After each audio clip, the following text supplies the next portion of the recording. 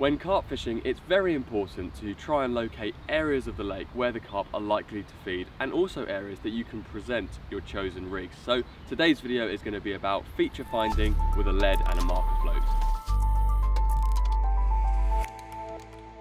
Certain types of substrate on the bottom of the lake or river that you're fishing will require different types of rigs. Because of that, you really want to find out what you're fishing over. Is it weed, clay, silt, gravel? The way to do that is by using a marker setup. My marker setup is a spod or marker rod. It's basically like any other type of carp rod, but it's a lot stiffer. I think it has a test curve of about 4 pounds. You don't need it to be nice and soft because you're not going to play any fish on it. It's simply to chuck a big lead out or throw your spod or your spom out into the lake. The important thing with your marker setup is that on the reel you have braid. I've got braid here, and the reason for using it is because there's no stretch. So if you imagine the lead is on the bottom and it's dragging through the swim, because there's no stretch, you feel every little indication through the line to your rod tip. If you were to use monofilament, it would stretch, or even fluorocarbon, there's a bit of stretch in that. And that means that you won't be feeling in contact with the lead on the bottom. So a little bit later on in this video, we're going to look at using marker floats to find the depth of the lake. But to start off, rather than using that float, we're just trying to work out what the lake bed is like, what substrate is down there. And for that, we're just going to use a normal lead. This weighs 4 ounces. I have a loop on the end of my braid, so I'll loop this on and we'll try and work out what's going on the lake bed out in front of us. With your lead attached to your braid on your spod or marker rod, it's now time to make a cast into the lake. Make the cast, and just before it hits the surface, put your finger on the spool so that the line between your rod tip and the lead out in the lake is tight. That lead will slowly fall through the water. Well, it will fall quite quickly through the water actually, and when it reaches the bottom, you will feel something through the rod tip. How that rod tip reacts will tell you what the lake bed is most probably made of. I know that seems a little bit crazy to someone who hasn't done this before, but you can figure out what the lake bed is made of by the feeling on that rod tip. So first of all, there is silt. The lake that I'm at today is a very silty lake, so when the lead falls down onto silt, it kind of feels like the lead's falling down onto a pillow. You will feel the rod and it will just stop. It doesn't suddenly stop, and sometimes if the silt is very deep, you don't even feel it hit the bottom. It just sort of slowly just stops falling. Silt is quite easy. It's easy to know that you're fishing in silt because you either won't feel the lead hit the bottom or you'll feel it hit the bottom very, very slowly and gently. It's not very distinguishable. However, switch things up and you're fishing on, or you cast to a spot that happens to have gravel on the bottom, gravel or indeed very hard clay, you'll know about it. You'll feel the rod down and the rod tip will snap back. You know, the lead will be falling, falling, falling, and then it will pop straight. And that crack, or that donk, as carp anglers describe it, tells you that your lead has hit something firm. That firm lake bed often indicates that fish have been feeding in the area because they've removed any of the silt or debris on the bottom. And it can be a good place to target and put your rigs. Another thing you might experience is when casting out the lead, it kind of falls down and jolts a bit as it falls down. It's going down and then it starts and stops. That can sometimes mean you've hit snags or bits of weed. As the lead's falling, it kind of bumps into things on the way down, and it doesn't really, it's hard to tell what you've cast into, and that's where the next stage comes in. Now that your lead has hit the bottom, you can then drag it back across the lake bed. By holding the rod to one side and tightening down, you can then draw the rod along to the side, and as that lead is dragged across the bottom, you can gain more information about what's going on down there. If you've just cast into silt, it's quite possible that you go to drag it and actually you can't, because the lead has gone, it's plugged straight into the thick silt on the bottom. Once you pop it out of the silt, it will normally just drag through slowly, sometimes getting a little bit stuck, and then it comes out, and it's quite smooth dragging through silt. You know, you're dragging that lead through and it'll feel just smooth as the rod just gradually pulls along. If you've landed in gravel, pulling the rod back it will rattle the bumps of the gravel on the bottom as the lead bounces across it. It will really show that through the rod tip. And as you can see here, this particular shot is of a lead being dragged across very clean gravel. It's clearly obvious what you're dragging back through when you find the gravel spot. If the lake bed is made up of firm clay, it will probably drag back relatively smoothly. It won't be as rattly as gravel, and it won't be as smooth and cloggy as silt. It will sort of run across the surface, almost skim across the surface as you drag the rod back. Finally, there is weed. If you've landed in weed and you try to drag the lead back, it will probably get stuck, and you'll be yanking it and it will pop out and it will get stuck again. Another indication that you've landed in weed is that when you reel in, there might actually be a little bit of weed stuck on your lead. There's actually a type of lead I have in my box here. This kind of got like prongs sticking out of it. I believe it's called a probe lead or something along those lines. What this enables you to do is actually chuck it out, drag it back through, and you get to see firsthand what's on your spot because it drags back some of it. If there's leaf litter or twigs and branches, you can sometimes pull them out with it. You can also use this to clean a spot, to retrieve, you know, small bits of weed from the bottom to make that part of the lake a little bit cleaner. What I would say though, if you're going to use one of those leads, you know, with the prongs on it, don't go chuck it into a massive weed bed. That can be very dangerous because you throw it in, try and pull it back, it gets really clogged up, and you end up snapping your line because your line isn't strong enough to pull all that weed in. So if you're going to use one of these leads with the prongs on it, don't cast too far. Little cast, work your way out to the spot, because if it gets stuck, it does tend to grab a lot of weed, and yeah, you don't want to snap your line. Just whilst I think of it, it's also worth just checking your lead after you've made a cast, because sometimes if you're on a particularly clean clay spot and you make a cast, especially with quite a large lead that cracks down, hits the bottom hard, when you reel it in, there might be a bit of clay actually on the lead. That's a good indicator of what you're fishing over as well. So it's worth just checking whether or not you've brought back a little bit of silt or clay on the lead. So let's say you've made a few casts and you found an area that you'd like to investigate further. When you're on the spot and you're dragging it through and you're like, oh, I like that bit, take your line and put it into the line clip on your reel. That'll enable you to cast out again and land the lead in the same area. Once you've made a few casts to the same distance and you've worked out a particular distance and a particular spot that you like the feel of, maybe it's a small gravel spot in amongst a load of silt, or it's a firm bit of clay on the edge of some weeds. You've put the line in the clip. Now you want to be able to put some bait out there with your spod rod, or maybe you want to actually just clip up your fishing rods and cast them to that spot. You can reach that same area time and time again by using distance sticks. By placing two distance sticks in the ground, a rod length apart, you can reel in your rod that you found the spot with, drop your lead down next to one of the distance sticks, and count the number of times you have to wrap around those sticks until you get to your clip. So you wrap around, get to the clip, remember that number.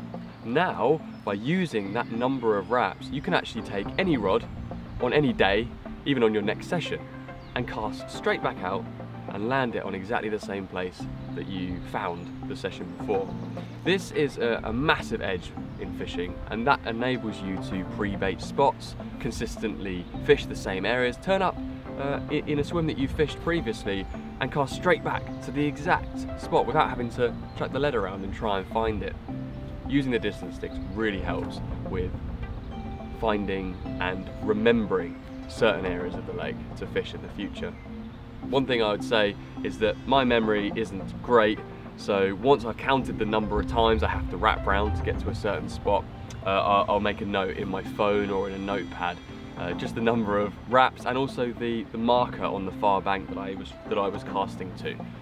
That helps you remember your spots exactly. I'd also say make sure you stand in the same place when you make a cast, because if you just stand, you know, in the next swim down, or you stand a few meters to the side, you won't necessarily be casting to exactly the same spot that you did last time. So by using the lead on the end of some braid, you've been able to work out what the lake bed is like, but now you want to find out how deep it is.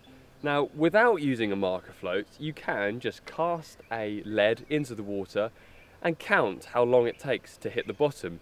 On average, a 1 ounce lead seems to take about a second to fall a foot. So if you cast it out and you go 1, 2, 3, 4, it's probably about 4 feet deep, but that's very rough.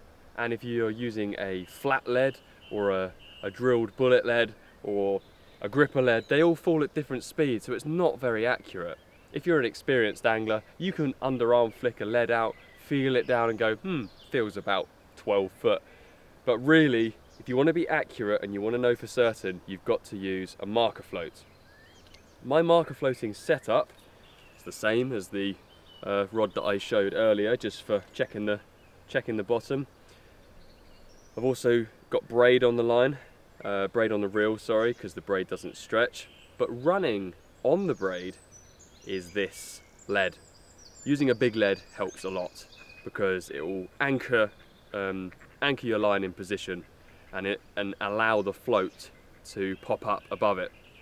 So that's the lead sliding on the line, and at the end I've just looped on a marker float. It's got a little sleeve over the top of the swivel to keep it nice and neat and prevent tangles. That is as simple as it gets to find the depth. Also available though is a marker float stem that sits underneath the float and helps pop the float up if it's very weedy. However, on somewhere like this where it's not choked with weed, this setup will pop up just fine. I'm going to make a cast now once I untangle myself, and once it's in the water we're going to then work out how deep it is.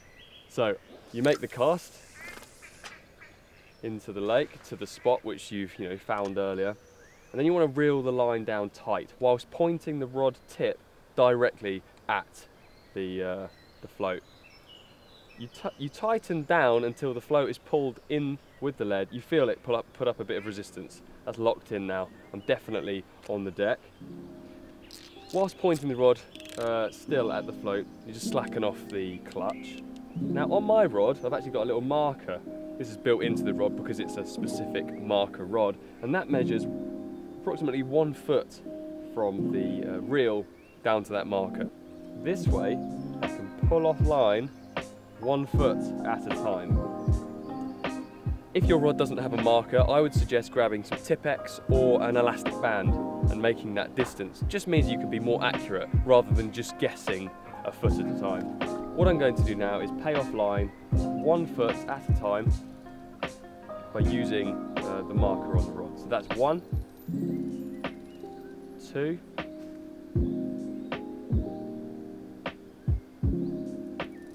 3,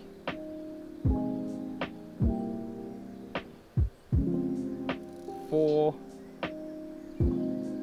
and 5.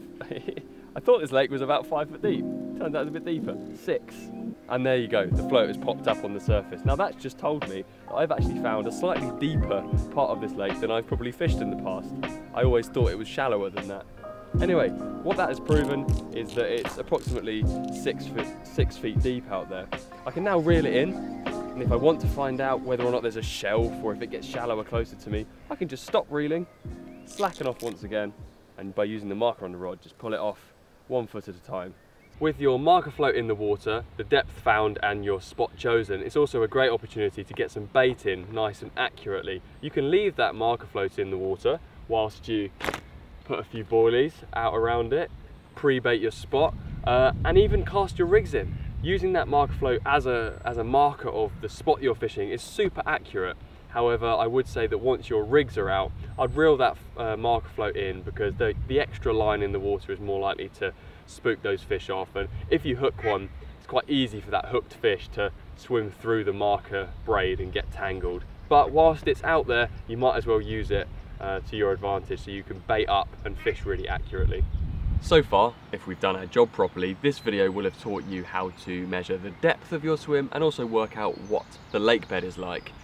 However, what do you do with that information? Well, from our experience, we have tended to find if you're on a weedy lake and you find a small gravel spot, it's quite possible that fish feed in that area, so it's worth targeting. If you're fishing on a very silty lake, but you find a small area that's clay and firm, that's probably an area that the fish use either to scratch themselves on the bottom, rub themselves on the bottom to rid themselves of parasites, or it's potentially an area that they feed on regularly and keep it clear. So we're often looking for firmer or unusual patches of the lakebed when we're choosing like where we cast. Working out the substrate of the spot you're fishing also helps with choosing what rig to use. Certain rigs present much better over certain lakebeds and will work better than others. So for example, if you are fishing over gravel or firm clay, you can get away with using a pop-up or a bottom bait. That's a floating bait or one that lays on the deck. You can also get away with using a nice stiff hook link, which means if a fish picks it up and drops it or doesn't get hooked, it will reset back on the bottom. Something like a stiff hinge rig, you know, with a stiff boom, a Ronnie rig, or just a standard bottom bait rig with a nice coated braid will work great over a firm, clear lakebed. If the spot that you're fishing is quite silty and soft, or there's leaf litter and debris on the bottom, then you're probably going to want to use a pop-up presentation. We really like using a helicopter rig as well if the bottom of the lake is quite soft, because the lead can sometimes plunge into it and disappear out of sight, and using a helicopter presentation means that your hook link will slide up and still sit on top of the debris on the bottom. The other advantage of using a pop-up presentation is that pop-up will sit up and above the nasty silt or leaves and all that rubbish on the bottom, meaning your bait is always presented, rather than using a bottom bait and it potentially, you know, getting stuck underneath some leaves and twigs and being lost in amongst it. A pop-up just keeps your hook bait presented, and that can work really well. Finally, there's weed, and if there is low-lying weed, you know, like silkweed, the soft stringy stuff, you can actually use a solid PVA bag. You cast that in, it flattens it out and means you're presented on top of the weed. The other thing that you can do if the weed is a bit thicker and it's really reaching up off the bottom is actually use a chod rig. Almost any other rig cast into weed will just disappear into it and get stuck deep within it, and it's unlikely that the fish are going to find your hook bait, and also it's quite likely that your hook will get stuck into the weeds, and then, you know, your chances of catching is basically nil. The chod rig though is different. The chod rig allows a lead to sink right into that weed, and your short hook link slides right up and presents your pop-up bait right on top of the weeds, meaning you can basically present your bait almost no matter how thick the weeds are, depending on how far you push the bead up on your chod rig. Now, if you'd like to learn more about how to tie carp rigs, there's a couple of suggested carp rigs on screen now, so hopefully they help you, and we'll see you guys in the next fishing tutorial.